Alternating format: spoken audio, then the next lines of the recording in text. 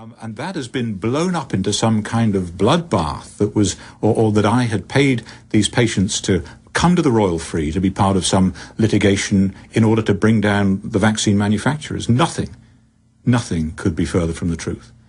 Another allegation is, and this occurred yesterday on Good Morning America, is they put up a clip of a family who, apparently according to my research, did not give their children the Haemophilus influenza B vaccine, the Hib vaccine.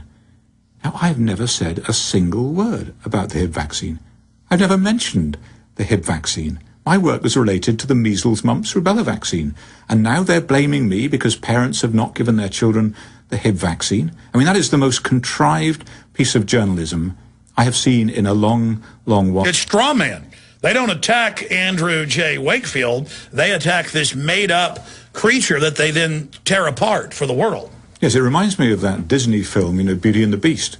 The scene, kill the beast, kill the beast. This is like Salem, the visceral response that they're trying to whip up in the public to try and crush this dissent, to try and stop valid vaccine safety research taking place, is completely out of proportion and is not doing any service to the American people or indeed the children of the world. Well, how much do Western vaccine makers make a year? I've seen numbers of $8–10 billion. I mean, do you think they're going to let research doctors start actually showing the carnage that they've caused? Do you think they're going to let anyone get in the way of that business? I mean, look at the ads. Probably half the ads on network TV are drug companies who have their vaccine divisions. And so it's a complete conflict of interest for all of these networks that are savaging you. They're on the payroll. Yeah, there's a big problem here. One is that they are allowed to advertise directly to the consumer. That doesn't occur in the UK, but giving the, ask your doctor about this drug, getting it out there, they begin to own the broadcasting companies. They own the TV companies because they depend upon their advertising. They even make up stuff like restless leg syndrome, which is now admitted to be a fraud.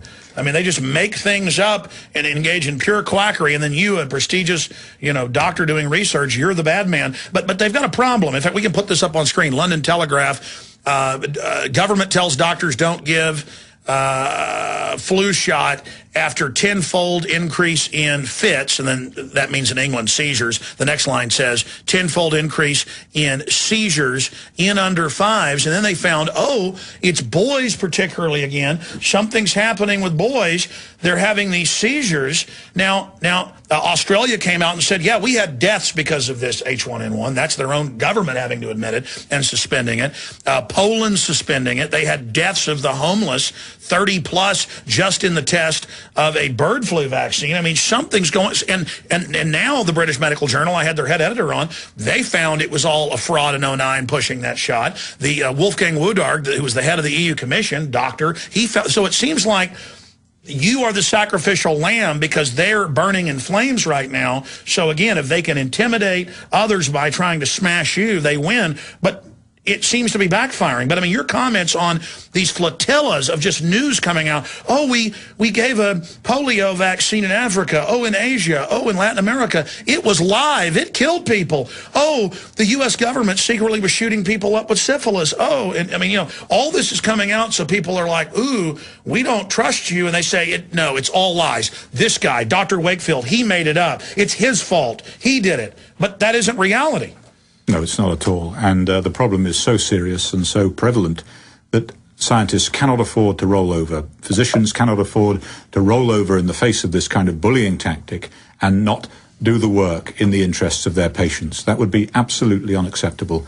And that is what I intend to continue doing. And I'm not going to go away. This work has to be done.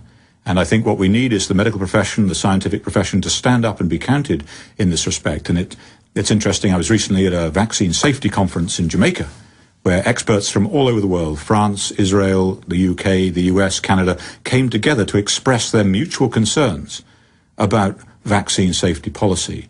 The cost of the amount of money invested in vaccine promotion in this country compared with the amount of money spent on vaccine safety research is way out of proportion. Billions compared with a few million. And this is not my word. This is the word of the committee that recommends vaccination policy. And they don't like doctors being doctors. They want to let the CEOs of the drug makers now engage in medical policy. That's what Obamacare does more and more, is it lets bureaucrats set policy and take power from the real experts, the doctors. Yeah. So it's a vaccine safety first priority. Why would you not put safety first? If you're going to administer these vaccines to every child in the world, potentially, safety must be the priority. So Ralph Nader was not anti-car. He was for safer cars. I'm not anti-vaccine. I am for safer vaccines. And that has got to be the priority. Not profit, not bottom line, not policy, but putting the health of children first. There are nearly 30 million children in this country alone who have a chronic immune or inflammatory disorder, which when you and I were young didn't exist. Well, very, very rare. Dr. Blaylock, who is a prestigious retired brain surgeon, he's done research and he sources all the other research, quoting it on air when he's joined us. But he says, just looking at the brain, it's clear that the adjuvants, the aluminum, the mercury, but the virus itself, or in other cases the bacteria itself, is causing, because it's not going through the skin or the mucous membrane the way it's absorbed, it's causing an autoimmune inflammation. And he's saying it's in the guts, it's in other parts of the body, but it's also in the brain. And that's why so often the kids will have a seizure driving home after the shots. I mean, we know that this is going on, and they just try to ignore it. But now that dam is breaking. I mean, what do you I mean, I understand you're being watched like a hawk, so you don't like to speculate in any way. But clearly, what are the type of inflammations we're seeing that magically pop up after vaccination? Well, there's the sort of thing that we're seeing are asthma, eczema, hay fever, insulin-dependent diabetes, autism, neurodevelopmental disorders. Are these linked to autism? To vaccines? We're not sure. But is there evidence that they may be? Yes, absolutely. There was one study, a very big study, 11,500 children out of the University of Manitoba, showing that if you just delayed the administration of the DPT vaccine, then you halve the risk of asthma.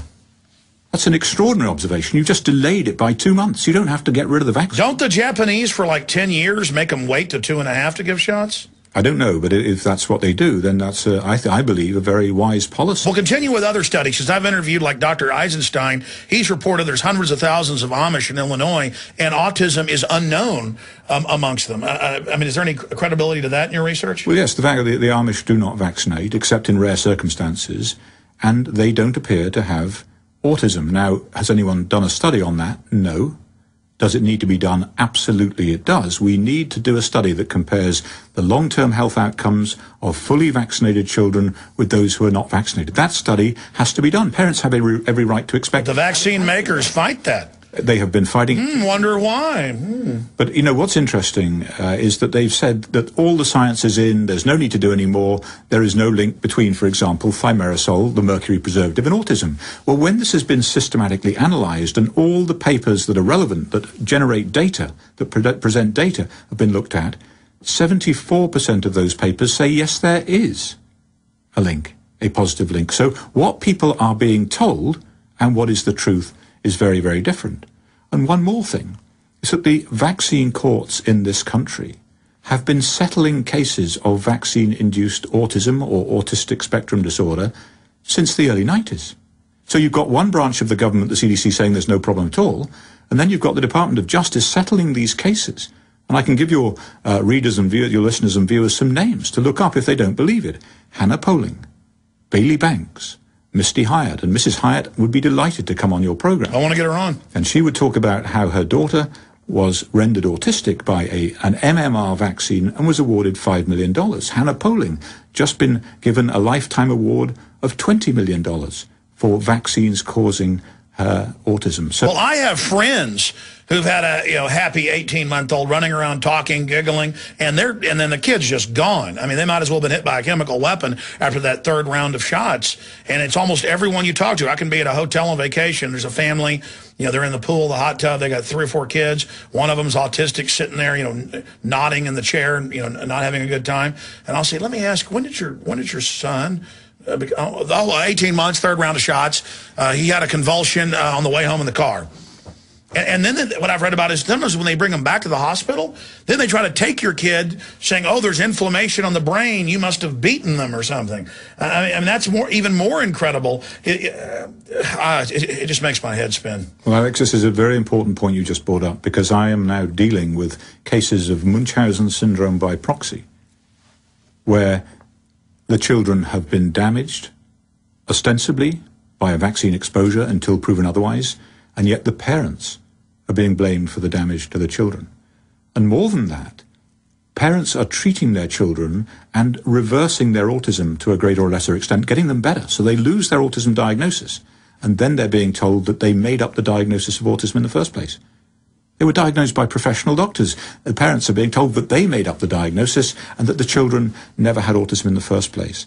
And so this is one of the grossest injustices I've ever witnessed in my life. Your child is initially damaged, and you have to suffer and grieve with that, and then suddenly you're blamed for causing it in the first place. It's absolutely staggering, and that kind of thing has got to stop. I know you can't diagnose people over the radio, but in individual cases, obviously we can't conclusively prove what's causing it. It's kind of like if somebody walked out on the road and got run over by a Mack truck, and then you walk out and their body's smashed all over the side of the road. A car probably did this, but did we see it do it? No. And there's people out there saying, don't look at cars, don't, you know. So that's happening. But what do we know is reversing the intestinal problems? What is detoxing them? And what do those success stories point towards? Well, good medicine starts with the history, the examination, and the clinical findings. So from my perspective, it was of gastrointestinal problems which were confirmed to be of an inflammatory nature when we took little biopsies from the intestine. Now, we know a lot about treating inflammation from the years of treating Crohn's disease and colitis. So we had an opportunity here to intervene by treating these children with anti-inflammatories. So the mild anti-inflammatory drugs that were used in Crohn's work very well. These are aspirin-like drugs, but ones which heal the intestine. The diet has been extremely valuable. This is a gluten, casein-free diet. And if there was one thing that I would recommend that parents start with, it would be the gluten, casein-free diet. Now, people have said for years, oh, there's no evidence, that's just parents making it up, or it's dangerous. Actually, now there are randomized controlled clinical trials showing benefit. And if anyone wants to look that up, the name is Whiteley et al. Look up that paper and you will see a big study showing benefit from the diet. Take it to your doctor, show it to them, and use it as evidence-based medicine that the diet is certainly worth trying. So a gluten, casein-free diet, and the value of that is that it's in the parents' hands. It doesn't involve giving a drug. And hey, what's it going to lose trying it? I mean, why not try it? Yes, I think that's absolutely right. It's something that the parents can be in control of, and it's something that we have seen produces dramatic benefit. It starts with better sleeping, better bowel function, better behavior, and children can progress and make great strides through that kind of approach. Now, getting back to Crohn's, and again, I'm going from memory here, but I remember reading that going back 30, 40, 50 years ago, it was this disorder was almost unheard of or hadn't even really been invented, the name. And now I'm in grocery stores, I'm in restaurants. I've got a couple people that work here who are young. And I've read not just some of your research, but other research pointing towards that they find different antibodies connected to the vaccine in the intestines with the people that have Crohn's and Crohn's-like problems. That now moving into irritable bowel, that huge parts of the population. I mean, you're the expert on this. Tell us about that link. Well, Crohn's is how I really got into this autism bowel link, because we had for years been looking at the possibility that Crohn's may be linked to the vaccines. Now, that remains a question. It's out there. The work has been, some has been for, some has been against. But Crohn's is proliferating.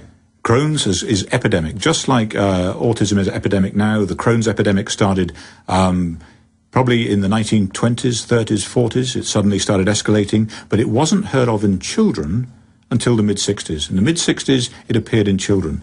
I remember one of the first cases, in fact, a chap who's become a very good friend of mine, when he was 16, he developed Crohn's, and people used to come from all over the north of England to see him, because it was so unusual. Now we see Crohn's in children as young as 1 and 2 and 3. Now that is extraordinary. So what has happened? Like all of these other inflammatory and immune diseases, it's going through the roof. Why? We don't know the answer, but it certainly needs to be investigated. Something in the environment, Something in the environment must be doing this, because it's not genetics. And if we have tens of thousands of anecdotal parents, kids having convulsions and basically being mildly to seriously, brain damaged after they take shots, gee, I mean, right there. And then you have all these other studies that I've had doctors on about not the guts, the brain.